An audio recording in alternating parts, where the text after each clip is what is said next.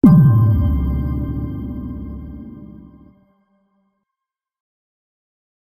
up guys, here's Sahin. Hello and welcome back to my channel. In this video I'm going to show you how you can create a dynamic lightning bolt in Photoshop with just one click. When it comes to creating lightnings in Photoshop, I've already seen several tutorial videos on the internet, but what always bothered me in the techniques most people used is that the lightning bolt actually never looked quite accurate to me, because like the edges always looked a bit noisy and too blurry and not smooth, and they are rounded corners instead of pointy. So I've tried several techniques to find out how I can make this more accurate, more dynamic, which is what I'm going to show you now. In fact, I'm going to show you two different ways how you can create a lightning bolt, but the techniques just stay the same. The first one is going to be more random, but in the second one, you will have more control about how the lightning bolt is going to look like or in which areas it's going to appear. For that, I've already prepared you something. In the first technique, we'll create the random lightning bolt. For that, the first thing we have to do is to create a gradient fill layer, which can be found down here. And choose gradient. And choose a regular black to white gradient, which is usually up here in the first. Okay. The angle to 0 and the scale to 20%.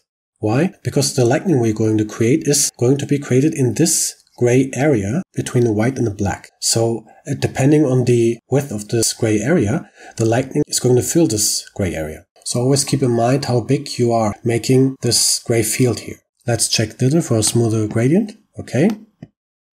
Alright, and now what we've just done, creating a source layer, which is going to be affected with the following steps and effects we're going to add to. So like I said, we're going to create this lightning bolt with just one click. For that, we're going to create an action. So let's open the action window, which is up here in Window, choose Actions, create a folder and name it as you like, and create a new action with clicking here on this icon and name it Lightning.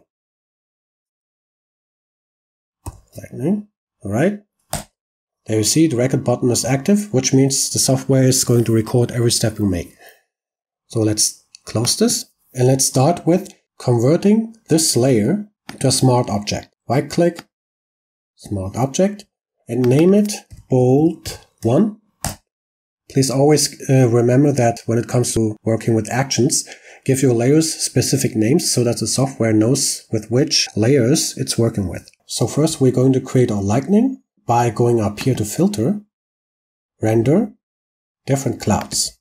And you see now, this black crack here is only visible at the gray area of the gradient we've created. But of course we need a white lightning, so let's invert this by pressing Command I or Strike I, or just go up here to Image, Adjustments, Invert.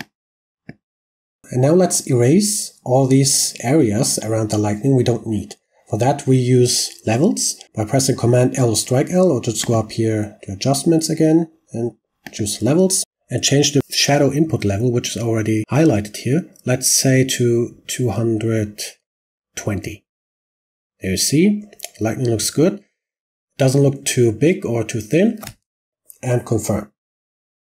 Of course, it's up to you, depending on the image you use, which values you want. For those of you who are probably wondering why I'm actually using the same techniques of the videos I've criticized earlier. The difference here is that I'm not stopping here now. The thing is, I'm going to add even more filters and effects to make this bolt look more accurate and more dynamic. So while this is selected, we're going to add a so-called cutout filter, which can be found up here. Filter, Filter Gallery, go to Artistic, choose Cutout, and change the values of this filter.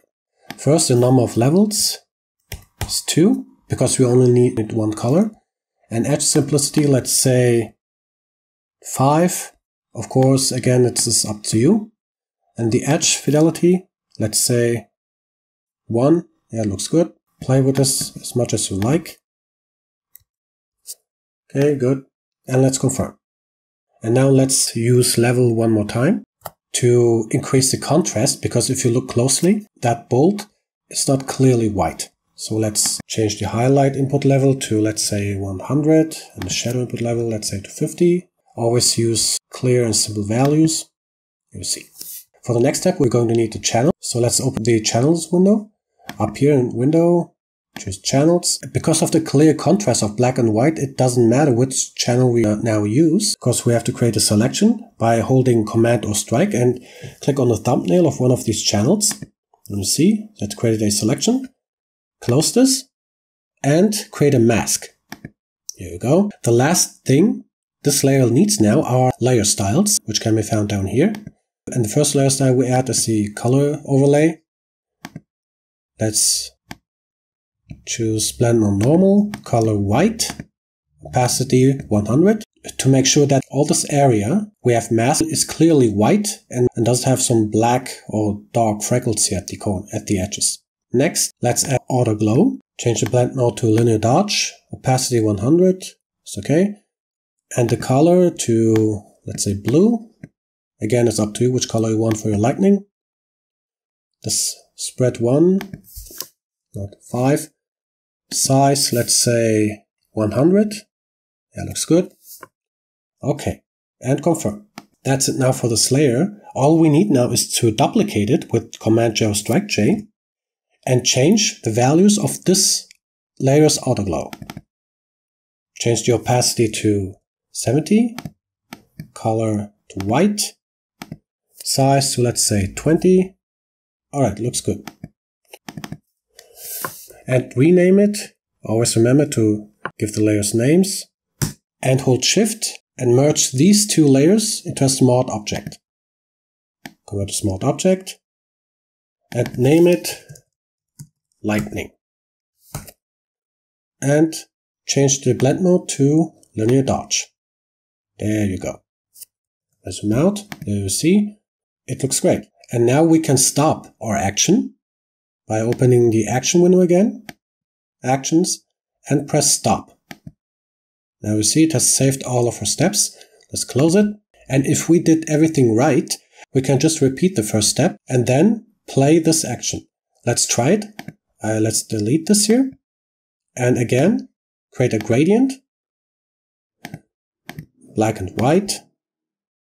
Angle 0. Scale, let's say 20.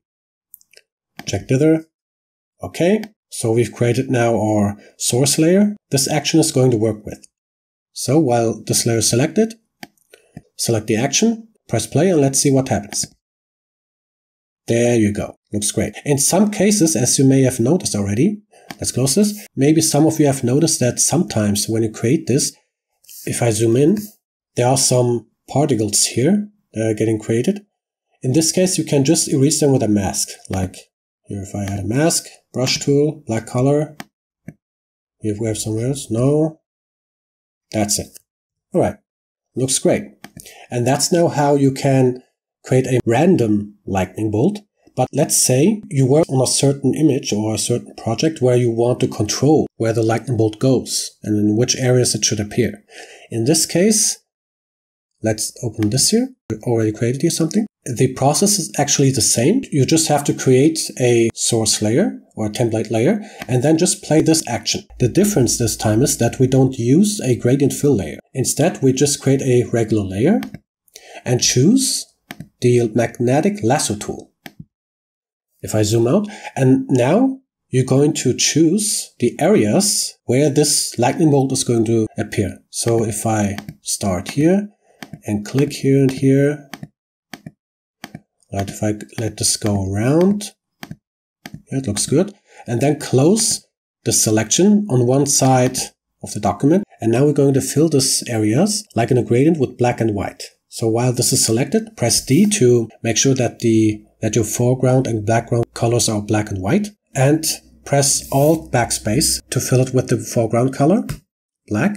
Right, and now inverse the selection by pressing Command Shift and I or Strike Shift I. There you go. And now press Command Backspace or Strike Backspace to fill it with white. And cancel the selection now by pressing Command D or Strike D. And you see now we have these white edges on the black side. Let's erase them with the brush tool. Right. Here you go. Alright, now we have a clear separation of white and black, like in the gradient we've created earlier, but the only thing that's missing we need to create the lightning, as you may have guessed, is this gray area between them. To create this, we're going to use the Gaussian blur. So go up here, filter, blur, Gaussian blur. And as I mentioned earlier, the thickness of the lightning, or how much space this lightning is going to take, depends on the width of the gray area. So let's say we choose radius of 50 pixels. Yeah, looks good. Okay. And that's it. We've created our source layer.